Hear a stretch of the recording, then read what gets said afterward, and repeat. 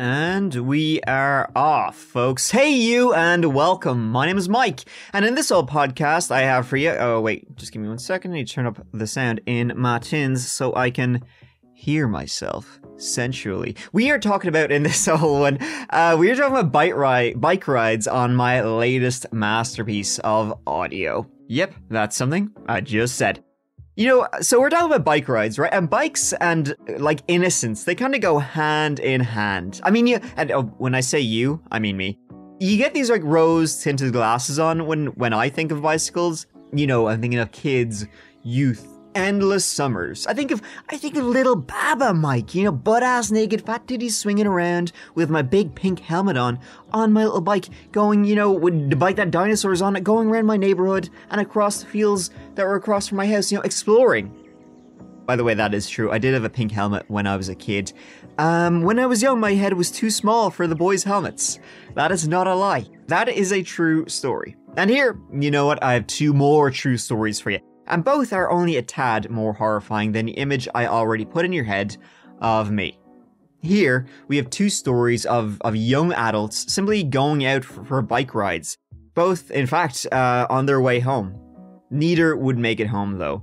They would instead encounter two, dead air. Shitheads, that's the word I'm looking for. But let's not get ahead of ourselves. Before we get into it, my friends, please leave some reviews. Rate the podcast mucho bueno. Subscribe, follow it. It helps out more than I can ever let you know. If you do, right, I will finally crawl out from under your bed where I've been hiding while you're asleep, and I'll give you a big ol' kiss on the lips. Now, let's give it a go.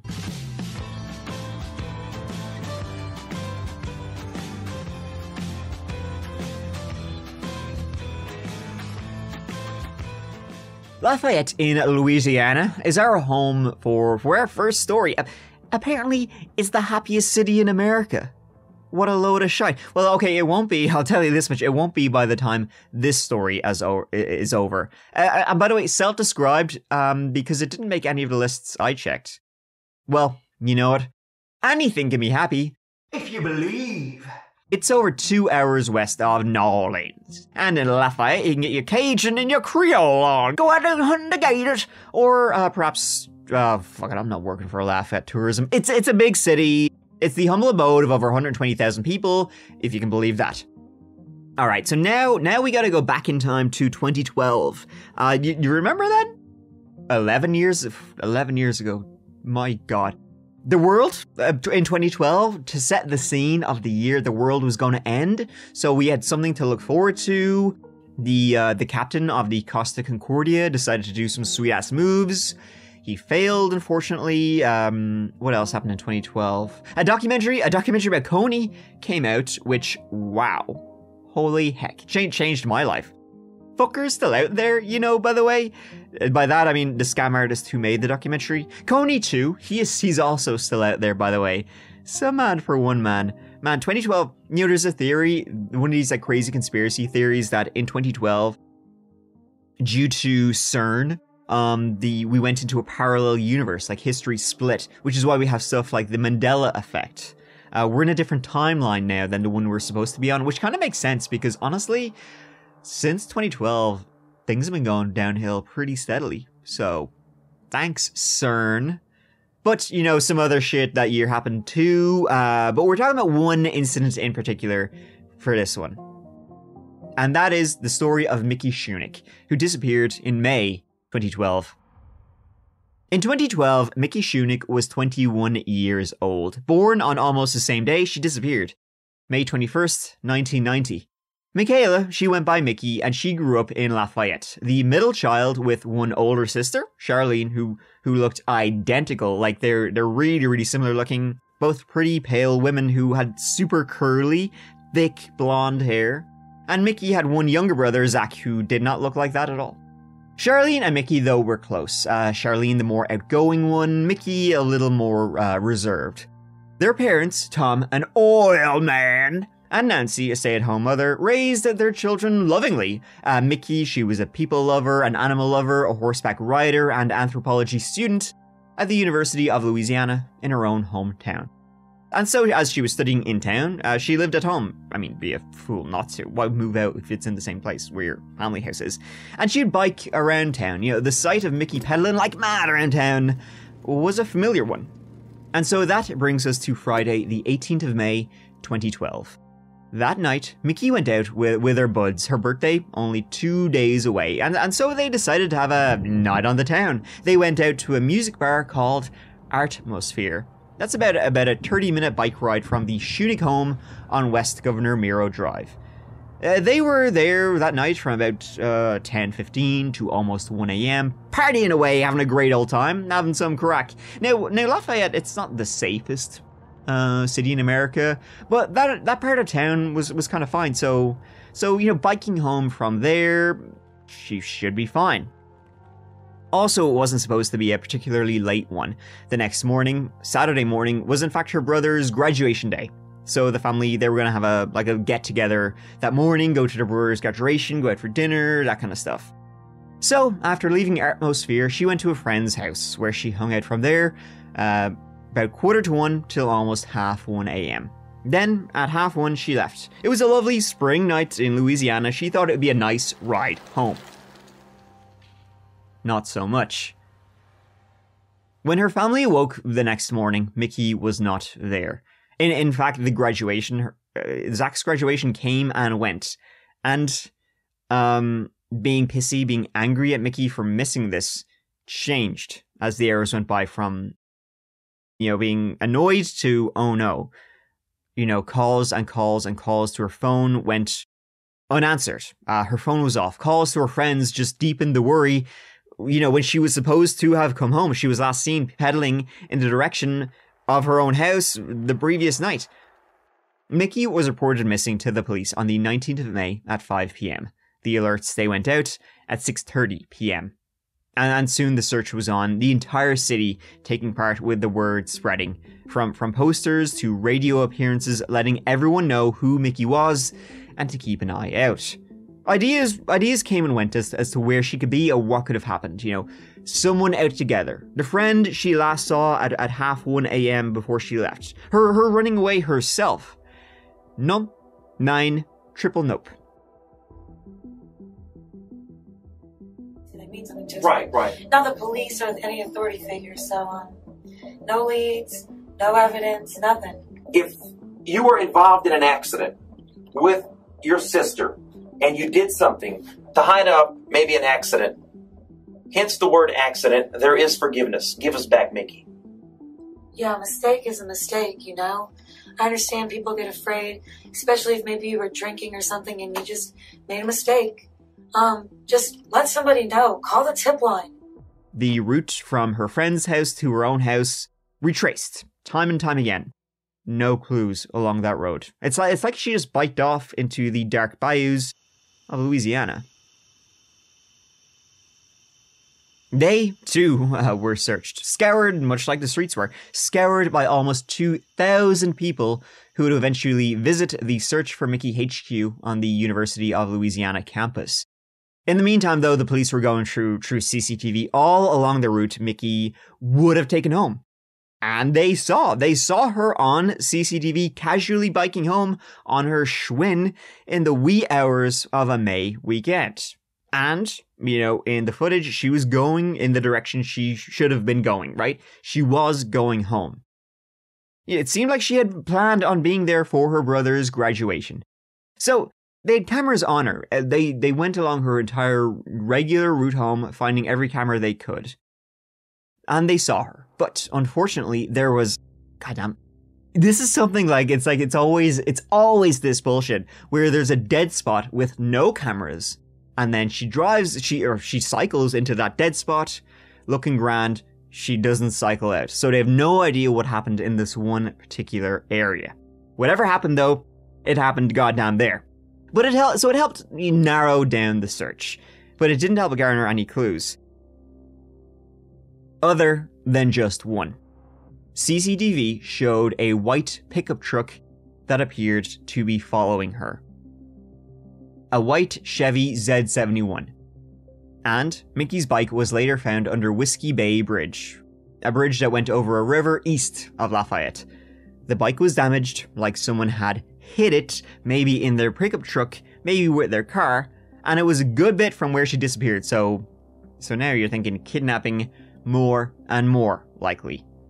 Now, unfortunately, though, that white Chevy pickup truck, in Louisiana, it turned out, or in this particular area, there's a lot of them. I wish I could love anything as much as Americans love their pickup trucks, let me tell you that, folks.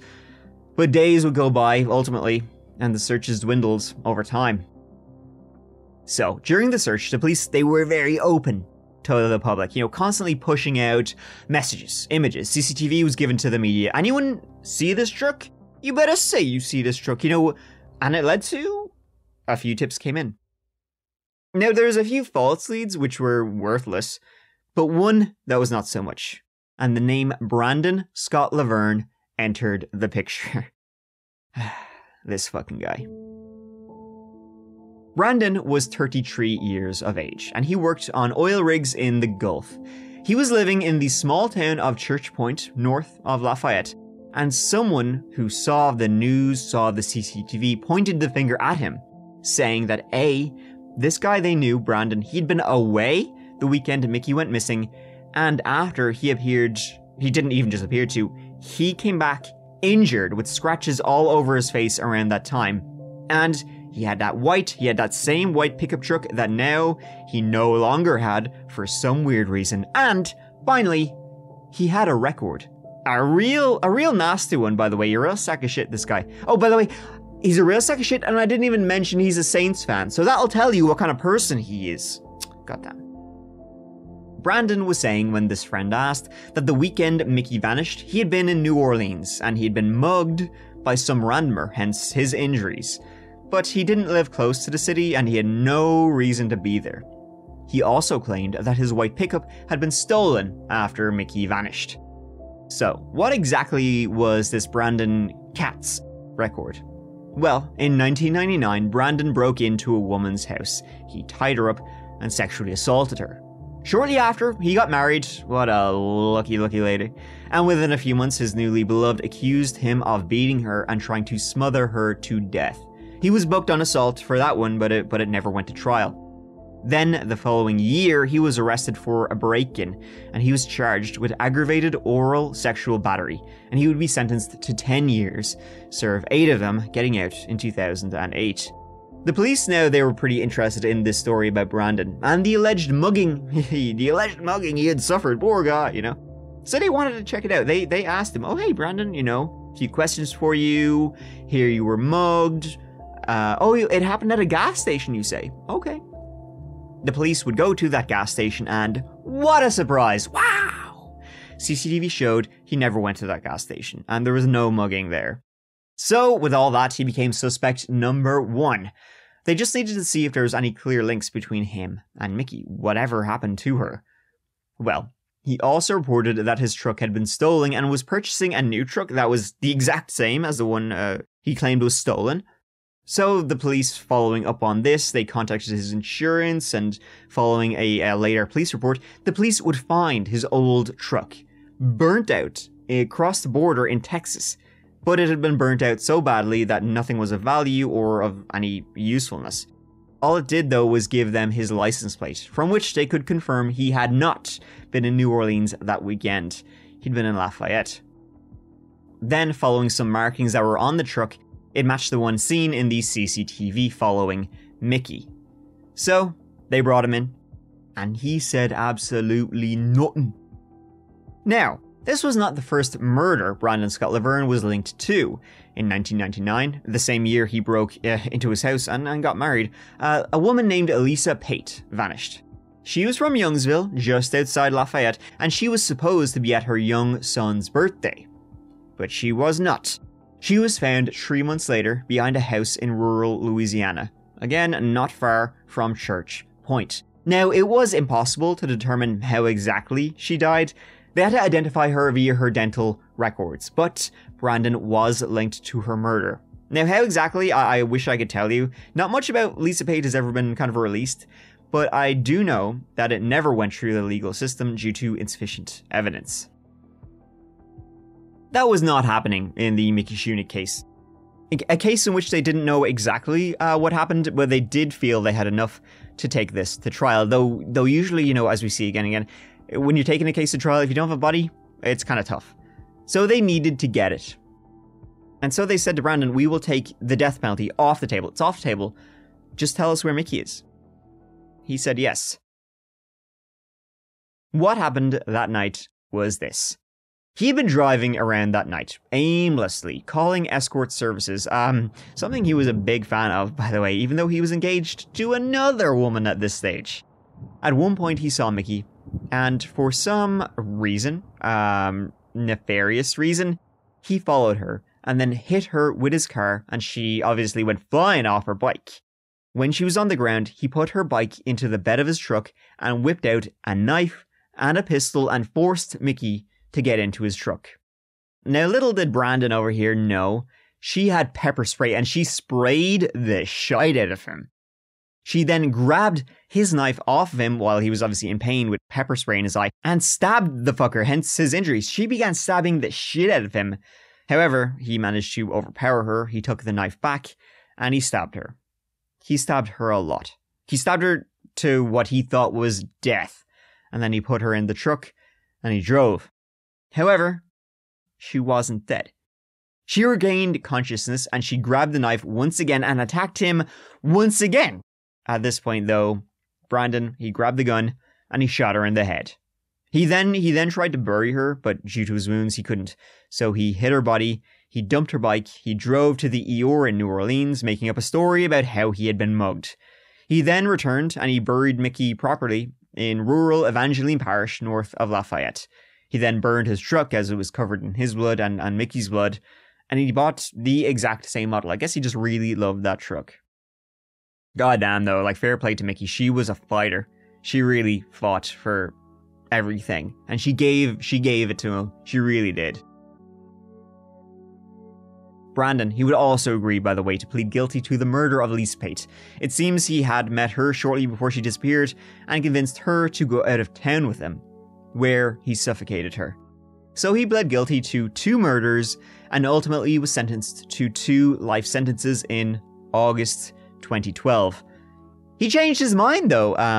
After that, after he was sentenced, sent away, booked up, he changed his mind and said, actually, you know what, I lied. I made all that shit up. Literally 6 months after he was sent away, he asked the judge, can I take that, back? The judge said no take-backs.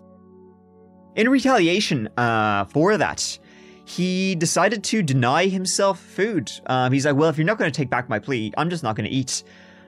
I think, though, he was under the assumption that society values rapists and murderers and would really give a shit. Bit odd.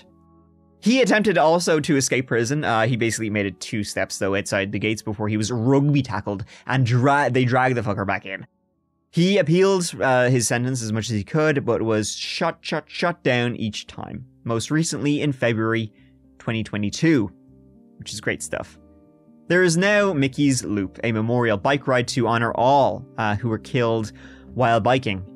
Because we have one more. And if you thought Laverne was a real piece of shit, wait till you get a load of this next guy. Brandon Scott Laverne and James Worley were a match made in a septic tank.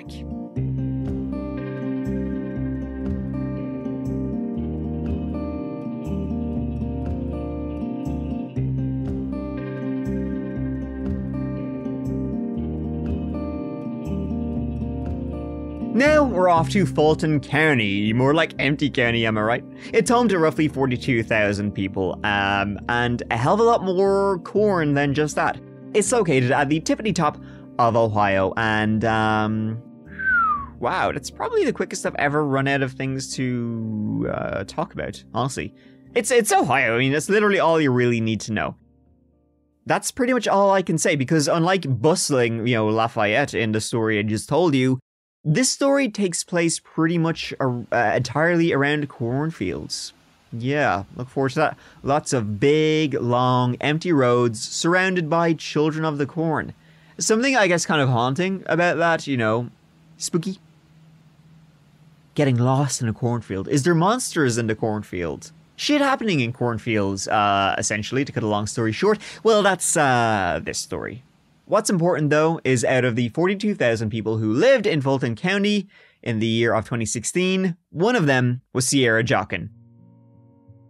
Sierra was born in 1996 to Tom and to Sheila. Sierra was the first child in the family, doted upon by her parents. Now, Sierra would be followed by 2 brothers and 2 sisters, but Sierra would always be numero uno. She was confident, she loved traveling, and she loved to laugh. She graduated from Evergreen High School in Fulton County, and from there she entered university, the big leagues. She was studying business at the University of Toledo, less than an hour from home, and she wanted to, as a career, work in human resources. In the summer of 2016, as she was getting ready for her junior year at university, I don't know why I'm saying it like that, she was going steady with a fella named Josh Kolosinski. They had been dating a long old time at this point, 7 years. I guess kind of what you could imagine a small town high school relationship would be, that kind of thing. Now, that summer, the summer of 2016, 20-year-old Sierra was interning at an uncle's business, but it was a pretty chill, summer internship. That summer, it was hot, and Sierra was enjoying it before it was back to school, time to hit the books once more. And an especially hot day was Tuesday, the 19th of July, right in the middle of a Midwestern summer. Sierra, she had recently gotten a new bike at a local garage sale, and at around 5 p.m. that day, she was planning on taking it out for a spin. She was going to bike over to her boyfriend Josh's, which was about 7 miles away, and hang out with him for a little while. As I said at the top of this is in the middle of absolutely nowhere. Just picture long, straight roads, tall green corn stalks on all sides. Farms, barns, and nothing else out there. So she said to her mother, "I'll get you on the flip side," and pedaled away. Now, Sarah's mother, Sheila, she had an evening class that very day, so she left the house herself at around 5 p.m., and then her mother returned at about 9:30 p.m. to a Sierra-less house. Now, she didn't think anything of that, though. Her daughter, Sierra, would be at her boyfriend's house, who was just a few miles away, and it's the middle of summer, so 9:30 p.m. in summer is not late. But at about an hour later, as 11 p.m. approached, the boyfriend she thought she was with called, asking where she was. Josh would say Sierra hadn't texted him back since they last saw each other about 4 hours earlier. Josh told Sheila that he'd been trying to get in touch with Sierra for hours, that they'd gone out for a little spin together before they parted ways at about 6:45 p.m. He had returned home and she was supposed to be doing the same. But obviously she never made it when Sheila's mother arrived home at 9:30. Now, these are quiet country roads. There's absolutely no reason for her not to have arrived. There would be little traffic on it, but combined with no answer on the cell phone, things started becoming worrying. And then the first thought was, okay, we're gonna drive around and she'll be in a ditch, courtesy of farming equipment, trucks, whatever. No. That night, her family contacted the police, and they reported her missing. And so the police, they themselves were like, all right, we'll go out. We'll have a go. We'll see if we can find her. And at close to midnight, an officer was driving down County Road 6, and he saw some corn that had been knocked over. So, heading over to have a look, he saw something odd. A small fuse, like maybe one from a motorbike. And then this is fucking weird, lads. He was checking around, right? He saw 2 pairs of sunglasses, and then, catching a reflection of his flashlight further in, he saw Sierra's bike. This was not looking good. And this was not far at all from her home. She'd almost reached it. And then, something happened. There were also bloodstains on the handlebars and the seat of her bike. One of her socks was beside, and also a bloody screwdriver. And also tracks, as if from a motorbike. It looked like someone had tried to hide her bike in a field, and then, thoughts are someone had kidnapped her. That's what began to percolate. And the searches found out from there. Flyers asking around if anyone saw a thing, any leads, and they got one.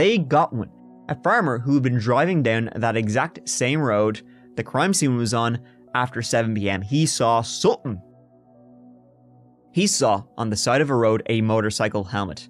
And so this farmer, he grabbed it and he went on his merry way. He handed it over, and on that motorcycle helmet were more stains, blood stains, and some fingerprints. What it looked like, and it was obviously a motorcycle helmet, so pretty hard. It looked like the helmet had been used as a weapon, like, boom! Someone had smacked somebody in the head with it. At this point, it came up. Whoever did this was on a bike. And Josh had been on a bike. He had a motorcycle. And in fact, well, he had been with Sarah that day. Her on her bike, but he was quickly, Josh was ruled out. He hadn't done anything to his girlfriend. I know it's the last person they were with, but honestly, it didn't seem like it this time. All his stuff was accounted for. His helmet was accounted for. No stains, no evidence found linking him to it.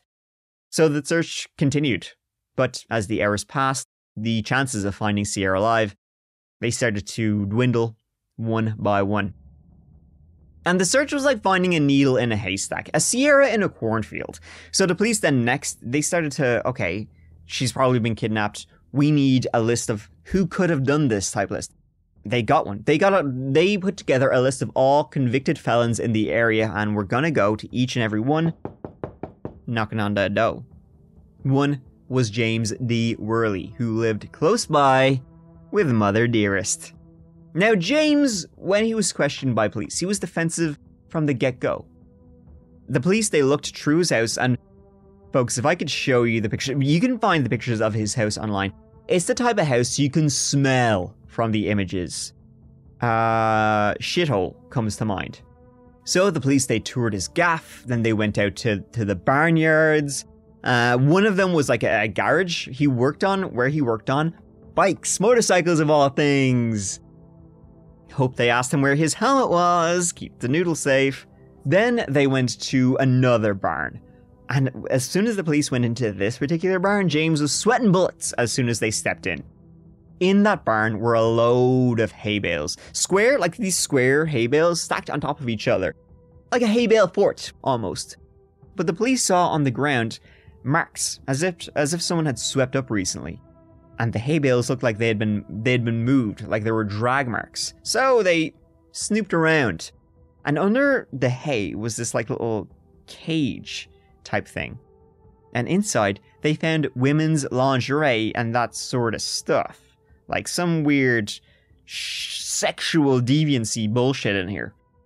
And so the police were like, well, James, you want to explain this maybe? It's from a girlfriend, guys. Oh, it's from a girlfriend. She likes the cage. She likes to get in it and crawl around sometime. It's her thing. Inside were numerous pairs of women's underwear. All were nearly new, apart from one bloody piece of underwear. And so James was taken in. But James, his explanation for this, was he was going to be a big cat in the slap-a-ham industry out of his barn in Ohio.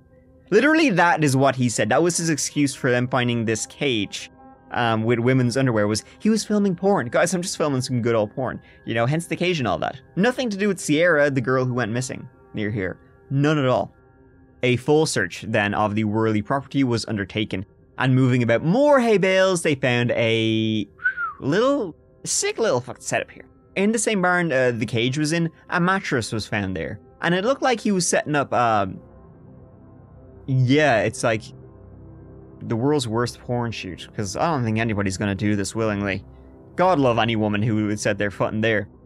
They then found a board on the floor with holes cut in, and pulling it up, under the ground, like buried under the barn, was a freezer. He had a goddamn fridge freezer down there. Now inside, it was empty, but they opened the fridge door and it was carpeted on the inside. Jeez Louise, like it was going to be a little prison where he would lock somebody in the freezer. There was zip ties in there, duct tape, ropes to bind, and pepper spray. Like, this is some real sick shit. This is even more somehow disturbing than, it puts the lotion on the skin or it gets the hose. Like was he going to put somebody in his little fridge freezer? as some kind of like prison cage type thing. Man, that's friggin' messed up. That's like being buried alive. But throughout all this, no Sierra. Now, the reason James was on the cops' radar at all was due to prior convictions. James himself, he was 57 years old in 2016, and although he was born in Washington State, he grew up himself in Fulton. He actually graduated from the same school Sierra did. Now, he worked odd jobs, not really exactly a secure, employment type of guy. Farmer here, groundskeeper there, but he mainly got by selling the good old devil's lettuce. However, his record was what happened in July 1990, 26 years to the month before our story, something eerily similar to what actually happened. On the 4th of July, 1990, Robin Gardner, a 26-year-old woman, was riding down country roads in Fulton on her bike when all of a sudden a truck knocked her down into the ditch. Out popped James with a screwdriver and held it to her throat, saying, "Get in the truck or I'm gonna fucking kill you." So all of that sounds exactly similar to what could possibly have happened to Sierra. The evidence was matching. So Robin, fearing for her life, she got in the truck. But when James, he tried to handcuff her, she managed to just about open the door and book it down this country road. She flagged down a passing motorcycle and told him, "This guy's gonna kill me. James is gonna kill me." While James was running up saying, "Hey, don't listen to her. She's cuckoo. She's great. She didn't take her pills today." He stayed till the police arrived and James was arrested. The police did believe her. James, he was convicted on abduction charges and he served 3 years of a 4 to 10 year sentence. He would later, by the way, that wasn't his only spell, he would later return to prison in 2000 on growing weed and having a gun while on disability charges. But he was out after 2 for that. And then it seems he stayed pretty quiet for the next 14 years while Sierra grew just down the road. That is until July 2016. But when the police, they got that warrant to search his place, they were digging into James. They found these things. They found what happened to Robin, which is like, well, geez, that sounds like it could exactly be what happened to Sierra. They also found this quote from his court-mandated therapist. The therapist said, "James, he learned from each abduction he had done, and the next one he was going to bury." Now, that makes it sound like there's a lot more abductions than just Robin. James was a very sick individual. How much he has done? I don't know, but it seems like he could have done a lot with what the police found. A witness would later say they saw a van driving at high speed in the area Sierra was bicycling through. The plates of that van were linked to James. The helmet that was his cell phone data showed he was in the area of the crime scene when Sierra went missing, and combined with the items found in his barn, he was arrested on abduction charges on the 22nd of July. And so with all of this, with his previous history and things he had said, being a serial offender and perhaps even a serial killer began to come into mind. But with all of that, they searched the shit out of James's his shit hole. They found neither Sierra nor anybody else. Whatever he did, it looked like he had done it on his property, but he didn't leave any traces behind. That was until the 22nd of July, when Sierra was finally found. A farmer discovered, a patch of dirt in his field a few miles from James's place, and this farmer called the police.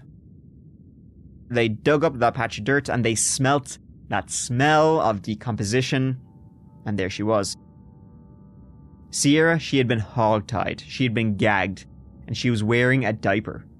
There was a gag in her mouth, asphyxiating her.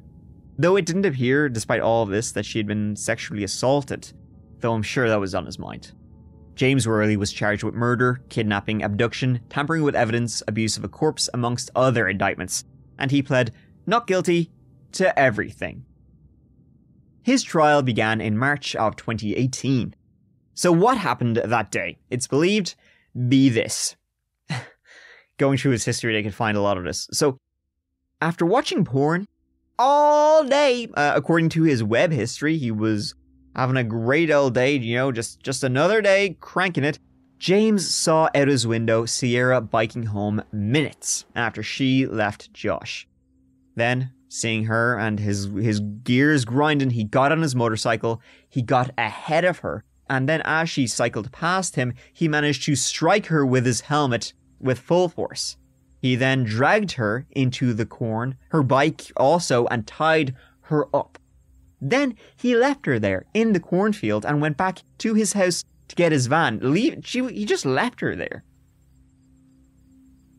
What he actually did was he called his brother to get a lift back to his place, saying his bike broke down, hence, they found a fuse. Evidently, when his brother came to pick him up, he didn't see anything odd, though. So James then came back to where Sierra was, where he kept her in his van, and then he took her to his barn. Her DNA was found on the mattress, on underwear, on duct tape. James' DNA was on that too. He physically assaulted her. He gagged her with some kind of dog toy, which broke a tooth. That's how forcefully he shoved it into her mouth. This then caused her to suffocate, at which point he then buried her a couple of miles away, 2 feet deep, though I'd say if she didn't suffocate, she might have had a worse end.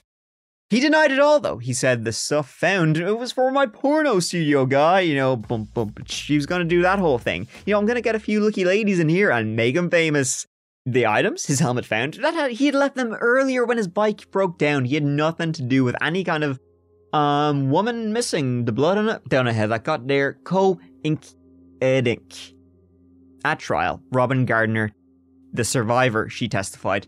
The prosecution, they presented recordings from James's sister, and his sister even mentioned he had been suspected in 2 other murders. Also, he'd been suspected of involvement in the disappearance of a 14-year-old girl named Lori Ann Hill. She disappeared after leaving a Halloween party. Her naked body found 4 days later.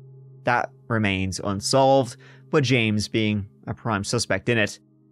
In the end, James was found guilty, with the jury recommending the death penalty for you, boyo. At sentencing, though, James's defense was, guys, I've been set up. Someone's out to get me. They're out to make me look bad. And he also said, hey guys, if I had actually done it, it would have been a hell of a lot worse than what happened. So that's how I didn't do it, because I would have given her an even worse death. Hello, everyone. Since the onset of this thing, I have been instructed to remain silent and to say nothing. And that is good advice to just anyone who is in any kind of predicament. The less you say, the better off you are. First and foremost, I want to say that myself, my family, everyone that I know is heartened for the Joggin family. Make no mistake. Now, the person who used my helmet, who found it after I lost it, I truly believe she was attacked. And then my big, goofy shows up with my body. He's got her subdued. I don't know where.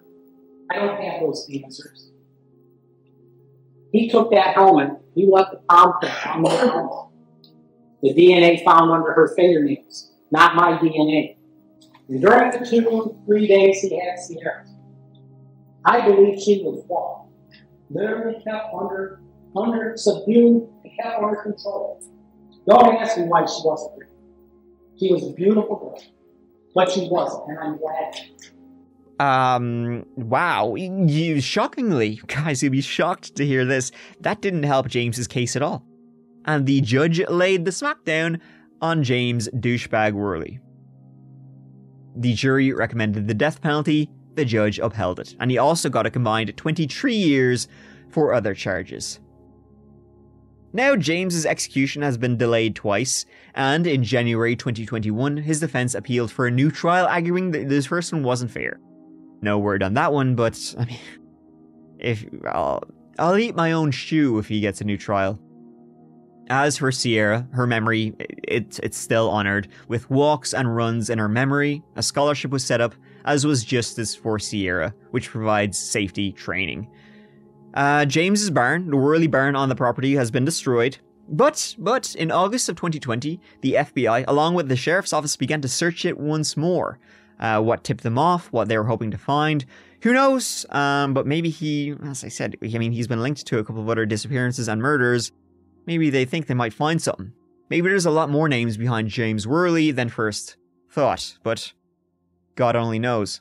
And that ends this whole story. You know, 2 stories of young women biking home and then being, you know, encountering a monster, a predator. Both stories are so similar. I mean, both victims seem very similar, and both suspects are very similar. Both have long criminal histories. Both did pretty much the exact same thing to their victim. It's really fucking bizarre, but hence why I'm telling them both to you in this one podcast. I mean, they're so similar, it makes sense to put them together.